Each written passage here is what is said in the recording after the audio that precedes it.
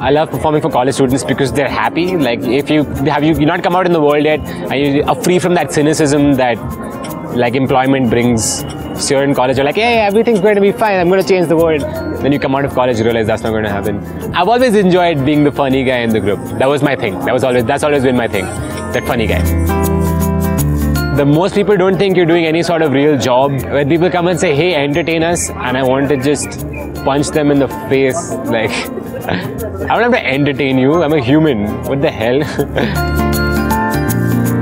As far as shows are concerned, it's the same as being a freelancer because you never know when that next paycheck is coming. And sometimes you're booked for a few months so you're good, but otherwise you just don't know. So there's always that uncertainty that you have to deal with in terms of this is the opposite of financial stability, at least to start off with. That's always a challenge. Really genuinely do what you like and do it a lot.